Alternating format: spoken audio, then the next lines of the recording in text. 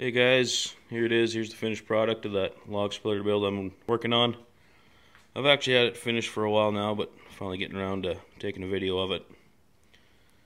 Yep, everything's pretty much done. I think the only thing I'd maybe add is some angle iron right here along this edge and that far edge over there, just so the logs don't fall off. Just a little removable table I put on there so the half split stuff doesn't fall to the ground. And you can keep going. There's the push block setup.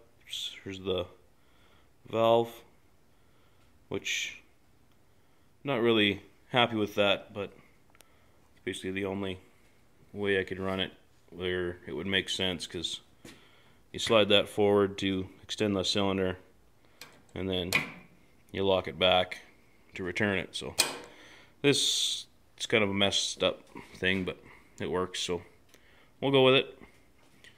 And there's the engine, pump, suction line.